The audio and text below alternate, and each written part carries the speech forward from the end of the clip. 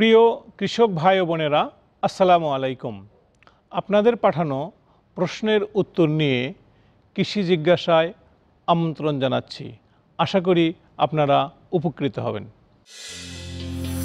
মোহাম্মদ আবু নাসের ব্রাহ্মণবাড়িয়া থেকে জানতে চেয়েছেন, তিনি এবছর শীতকালে গাভীর খাদ্যের যোগান দিতে ঘাসের বিকল্প হিসেবে 2 বিঘা জমিতে ভুট্টা চাষ করেছেন। তার ভুট্টা গাছের বয়স 60 দিন হলেও 2 ফুটের বেশি লম্বা হয়নি। অথচ তিনি কয়েক মাস আগে কেন্দ্রীয় গোপ্রজনন এবং দুগ্ধ খামার সাভারে দেখেছেন 2 মাস বা 60 দিন বয়সে ভুট্টা গাছ প্রায় 5 ফুট লম্বা হয়েছে। এখন কি ব্যবস্থা গ্রহণ করলে তার ভুট্টা গাছ প্রত্যাশিতভাবে বাড়বে?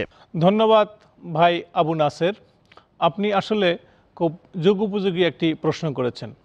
গরুর খাদ্য হিসেবে ভুট্টা চাষ, অর্থাৎ আপনি ঘাসের জন্য ভুট্টা চাষ করেছেন, এটাই আমার মনে হয়েছে। ভুট্টা চাষ করতে গেলে প্রথম যে জিনিসটি নজর দিতে হবে সেটা হলো মাটি। মাটির পিএইচ কত তা আপনাকে জানতে হবে। বাজারে পিএইচ মিটার কিনতে পাওয়া যায়। পিএইচ মিটার দিয়ে জমির পিএইচ মাপবেন। ভুট্টা চাষের জন্য উপযুক্ত পিএইচ হচ্ছে 6.8। আমার নিশ্চয়ই ব্রাহ্মণবাড়িয়া এলাকায় ভুট্টার মাটির পিএইচ পাবেন হয়তো হার্ডলি 5.5 অথবা 5-এর নিচে। সেই ক্ষেত্রে এটা ক্ষারীয় না হয়ে অম্লীয়, অর্থাৎ অ্যাসিডিক সয়েল হয়ে গেছে। এই অ্যাসিডিক সয়েলে কখনোই ভালো ভুট্টা হবে না। আপনাকে যে কাজটি করতে হবে, মাটির পিএইচ বাড়াইতে হবে, অর্থাৎ 6.8-এ আনার জন্য ডলোমাইট প্রতি শতাংশে 2 কেজি ডলোমাইট বা ডলোচুন দিতে হবে। সেই সাথে জমিতে উপযুক্ত পরিমাণে কম্পোস্ট সার দিতে হবে। যেহেতু আপনি একজন ডেইরি খামারি, আপনার জমিতে গোবর বা কম্পোস্টের অভাব নেই। আপনি কম্পোস্ট তৈরি করে জমিতে প্রচুর পরিমাণে কম্পোস্ট দেবেন। রাসায়নিক সার তেমন ব্যবহার করার দরকার নেই, তবে সামান্য পরিমাণে জিঙ্ক অ্যান্ড বোরন লাগতে পারে। তার আগে জমি চাষ করে লাইনে ভুট্টার বীজ দিতে হবে এবং লাইন থেকে লাইনের দূরত্ব হবে 2 ফিট, আর বীজ থেকে বীজের দূরত্ব হবে 1 ফিট বা 1.5 ফিট। আর তার সাথে আরেকটি কাজ করতে হবে, উন্নত মানের বীজ আপনাকে বপন করতে হবে। বীজ বপনের আগে খেয়াল রাখবেন অবশ্যই বীজে যেন কোনো ধরনের ছত্রাক বা কোনো ধরনের জীবাণু না থাকে। এই জন্য বপন করার পূর্বে অবশ্যই বীজগুলো ছত্রাকনাশক দিয়ে পরিশোধন করে তারপরে বীজ বপন করবেন। মনে রাখবেন, ভুট্টা জমিতে কখনোই পানি যেন আবদ্ধ হয়ে না থাকে। সেচ দিতে হবে এমনভাবে যেন পানি আবদ্ধ হয়ে না থাকে, আবার যেন জমি শুকনা বা ড্রাই হয়ে না যায়। জমিতে সবসময় আর্দ্র আর্দ্র ভাব থাকবে, তাহলেই কিন্তু আপনি উপযুক্ত পরিমাণে যথাসময়ে 60 দিনেই 5 থেকে 5.5 ফিট পর্যন্ত আপনি ভুট্টা গাছ লম্বা পাবেন। আপনাকে অসংখ্য ধন্যবাদ। শাহানা আক্তার শিমু নওগাঁ থেকে জানতে চেয়েছেন, তার একটি গাভীর ওলান ও সমস্ত শরীরে গুটি গুটি বসন্তের মতো দাগ দেখা যাচ্ছে। গাভীটির দুধ কম হচ্ছে এবং খাদ্য খাওয়া কমিয়ে দিয়েছে। গ্রাম্য পশু ডাক্তারের মাধ্যমে চিকিৎসা করালেও ভালো হচ্ছে না। এ রোগের নাম কি এবং কি করলে রোগটি সেরে যাবে? বোন শিমু, আপনাকে ধন্যবাদ। আসলে বাংলাদেশে নতুন একটি রোগ এসেছে, তার নাম লাম্পি স্কিন ডিজিজ, LSD বলি।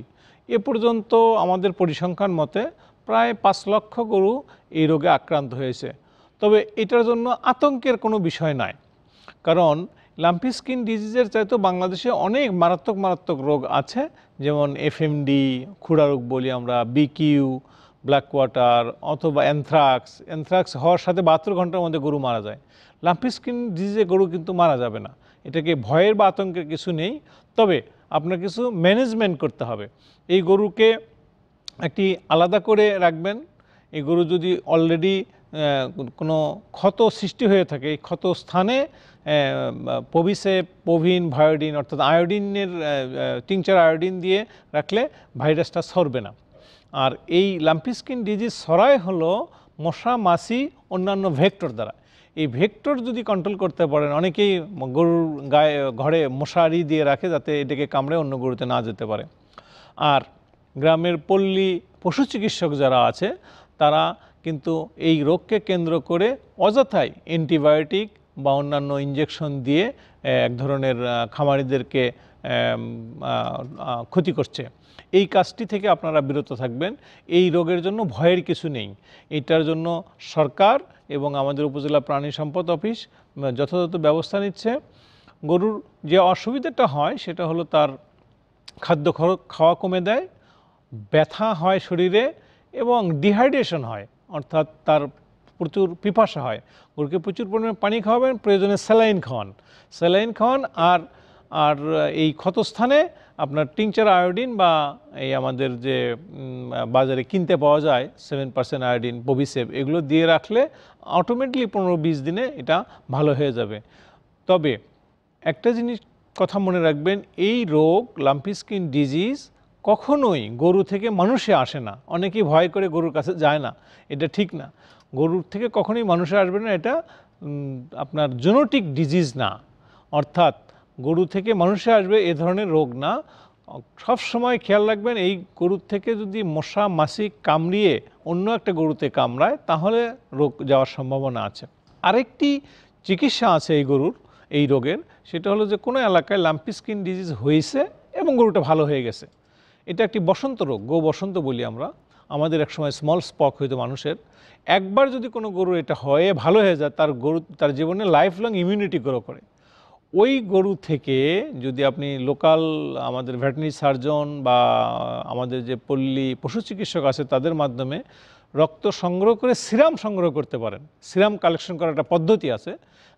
রক্ত সংগ্রহ করে টেস্ট টিউবটাকে 2 ঘন্টার মতো রেখে দিলে একটা লেয়ার নিচে নামবে, উপরে একটা লেয়ার ভাসবে, এটাকে সিরাম বলে। এই সিরামকে নিয়ে যদি অসুস্থ গরুকে ইঞ্জেকশন দেওয়া হয় আইভিতে, তাহলে কিন্তু এটা ভালো হয়ে যায়। তো এই কাজটা একটু জটিল, তবে আপনারা মনে রাখবেন লাম্পি স্কিন ডিজিজ কোনো আতঙ্কিত কোনো ডিজিজ না। এটা এই রোগের জন্য আপনারা অ্যানিম্যাল ম্যানেজমেন্ট, খাদ্য খাওয়া এবং স্যালাইন পানি খাওয়াইলে আস্তে আস্তে ভালো হয়ে যাবে। আপনাকে অসংখ্য ধন্যবাদ।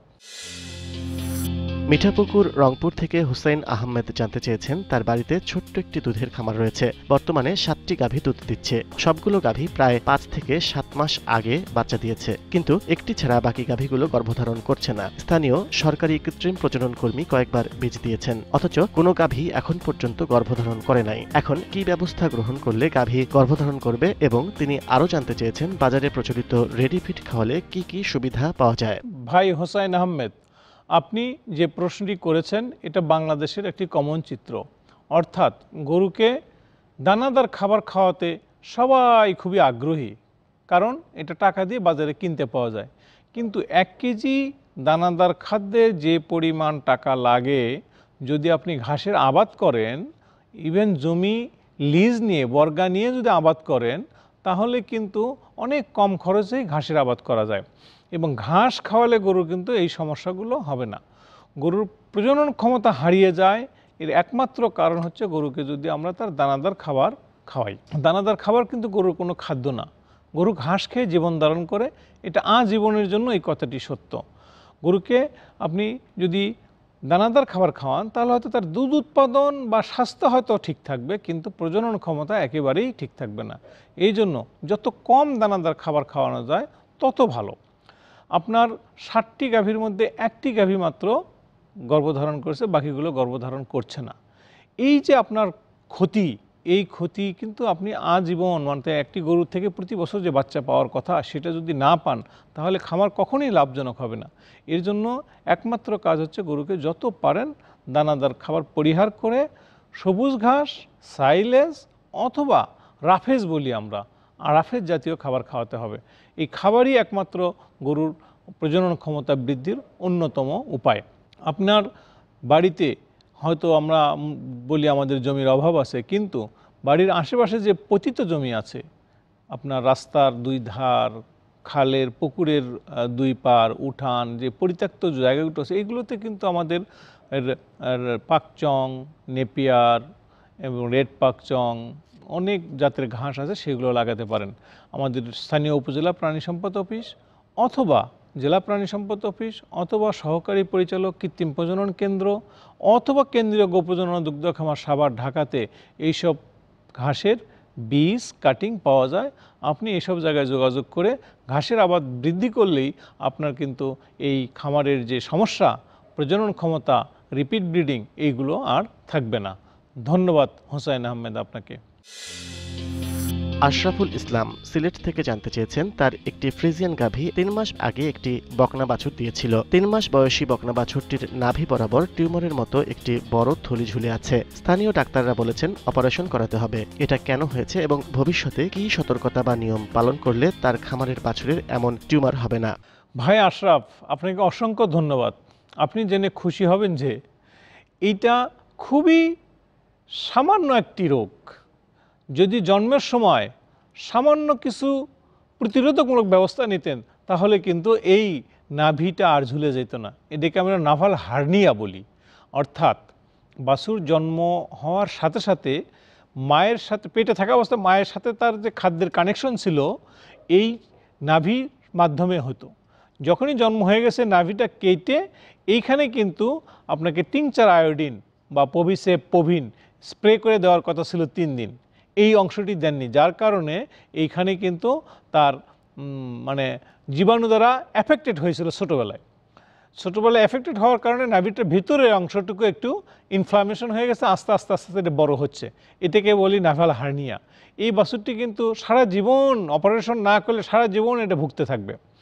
এখন আপনার অপারেশন করতে যে খরচ হবে তার 100 ভাগের 1 ভাগ খরচ হতো না জন্মের পর যদি 3 দিন এই নাভির যত্নটা করতেন। আমাদের খামারি ভাইয়েরা রোগ হওয়ার পরে চিকিৎসা করতে ব্যস্ত হয়ে পড়ে, কিন্তু সামান্য কিছু প্রতিরোধকমূলক ব্যবস্থা নিলে কিন্তু এই রোগটা আর হইতো না। আপনার আশরাফুল ভাই, আপনি সিলেট থেকে জানতে চেয়েছেন। সিলেটের আমার ব্যক্তিগত অভিজ্ঞতা আছে, আরও 2-1টি বাছুরের এরকম নাভাল হার্নিয়া আমি নিজে স্বচক্ষে দেখে এসেছি। আপনাদের যে কাজটি করতে হবে, একটি গাভী যখন প্রসব বেদনা উঠবে তখনই তার আশেপাশে কতগুলো জিনিস এনশিওর করতে হবে। যেমন একটি কেচি, একটি টিংচার আয়োডিন বা পভিসেপ পভিন এবং প্রচুর পরিমাণে পানি, ইলেকট্রোলাইট, অর্থাৎ বাচ্চা দেওয়ার সাথে সাথে বাচ্চার যত্ন করতে হবে। নাভিতে আয়োডিন স্প্রে করে দিতে হবে। যদি দিনে 2 বার সকাল বিকাল এবং 3 দিন করেন তাহলে কিন্তু 3 দিনে নাভিটি শুকিয়ে যাবে, আর এই নাভাল হার্নিয়া আর হবে না।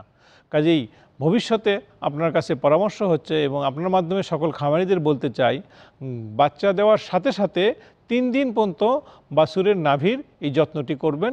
তাহলে কিন্তু আপনার হয়তো 20, 25 বা 100 টাকা খরচ হবে, কিন্তু নাভাল হার্নিয়া হলে কিন্তু 5,000, 10,000 টাকা আপনার অপারেশন কষ্ট চলে যাবে।